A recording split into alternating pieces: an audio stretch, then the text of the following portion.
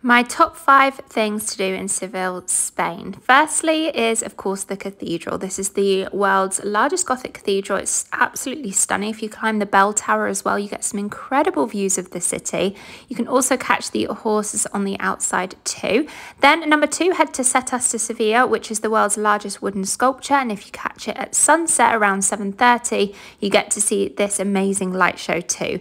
Then number 3, head to Bar El Comercio. This is number 3 on my list, but honestly, it should be number 1.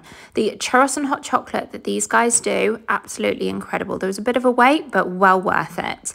Then number 4, head to Plaza de España. You get some incredible views. This was probably a highlight for me. Coming here, it's just absolutely stunning. If you climb these steps as well, you get to see it from a different height. You can also see it by boat. And number 5 on my list, and if you're lucky, you can catch it at Plaza de España, a free flamenco show. A stunning city and well worth the trip.